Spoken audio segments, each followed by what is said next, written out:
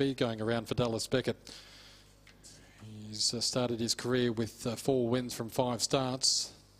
Look forward to seeing what he can do in the next off box number 1.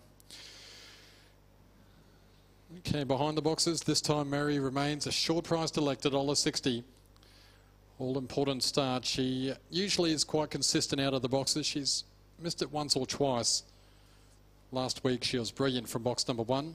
Let's see if she can repeat that tonight. There's the green light. They're ready to go. Race 4.